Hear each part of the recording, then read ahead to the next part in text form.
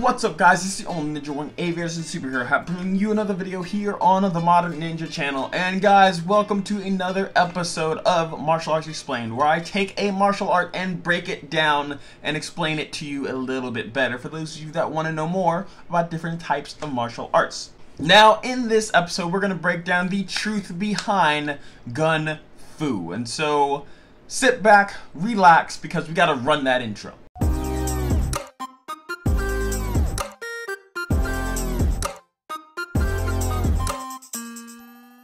Gun Fu, gun kata, bullet ballet, and gymnastics gunplay are all words for one of the most popular martial arts in media today, being shown in some of the most popular films like John Wick, Wanted, and countless other comic book movies.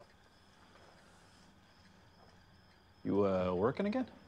No, just sorting some stuff out. Oh, well. I'll leave you be then. Good night, John. Good night, Jimmy.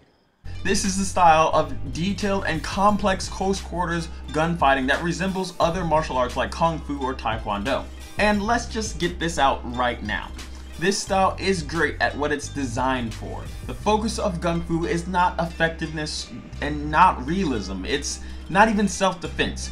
It is designed to use firearms in a way that they were not intended to use in order to capture the intention of an audience member. So yes, it's not good at self-defense. Yes, it's not how you are actually supposed to use a gun, but it's not designed to do those things. It's not designed to be that. Director John Woo originated the style in the Hong Kong film A Better Tomorrow in 1986, launching the heroic bloodshed genre of films in Hong Kong. This genre paved the way for movies like The Matrix, Mission Impossible, Kingsman, and even arguably the Black Widow movie, which is scheduled to come out later this year. People using Gun Fu often combine dual wielding, flipping, parkour, and melee attacks all together in what could be considered a dance, and a very violent dance at that. Even reloading can be an art form, tossing guns left and right and catching the mags in mid-air, stuff that would literally be impossible to do in real life, but looks cool on camera, so totally works. Reloading!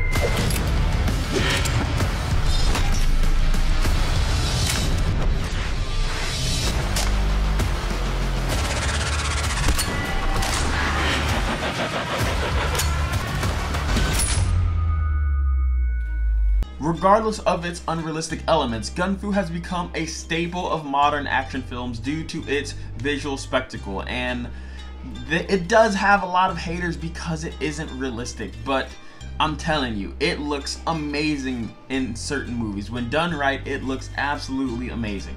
Now, since this is a fictional martial art, then it's going to have fictional notable practitioners.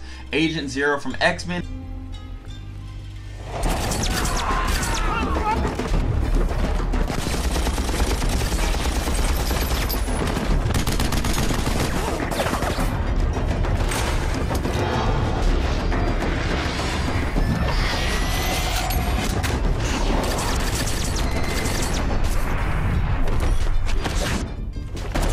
Hit Girl from the movie Kick-Ass,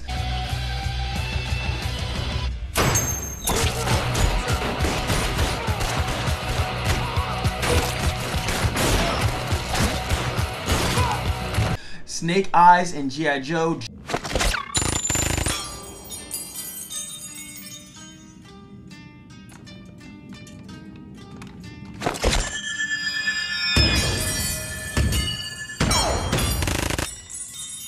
and many other major pop icons. And of course, I gotta give a shout out to all of the awesome stunt performers that helped bring this style to life in the list of movies that are way too numerous to go over. So to all of you stunt guys, my heart goes out to you. I still love you. Guys, I hope you enjoyed this video. I love Gun Fu, and I'm honestly gonna probably watch Kingsman again because it's like one of my favorite movies, and this just kind of gives me an excuse to do it, so yeah, success. But please like this video if you like it, and if you know someone that's interested in this topic, share it, give it a share, you know, show your friends or whatever, stuff like that. It's always super helpful for me. But until next time, my name's DJ Moore, this is the Modern Ninja, and I'm out.